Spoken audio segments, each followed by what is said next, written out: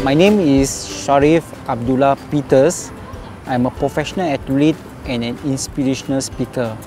I'm also known as the first mobility impaired wearing a prosthetic blade to run marathons in Asia and the first Singapore blade runner.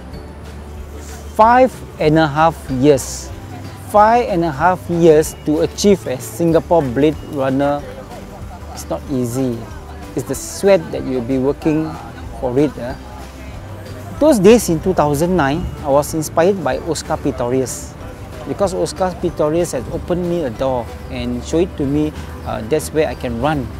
But after a long time, I told myself, I inspired myself, I motivate myself, you know.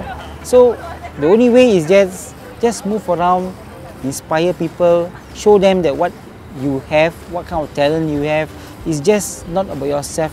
Show to move around and tell them, hey, if I can do it, you can do much better. You see, Blade Runner is not end up to now. Blade Runner will be carry on after my Everest.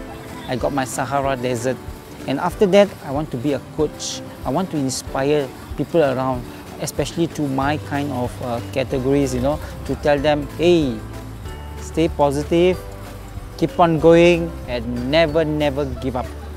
And always put a big smile on your face, cheer yourself up and say, hey, I'm awesome. At times you feel like you want to give up. At times you feel like, why I should do this? But after a long time, I was telling myself, hey, no, do whatever I can. Do whatever I can to inspire people around. So that is what my vision and my mission. Hi, this is Mohammad Shariff Abdullah, also known as Singapore's first Blade Runner.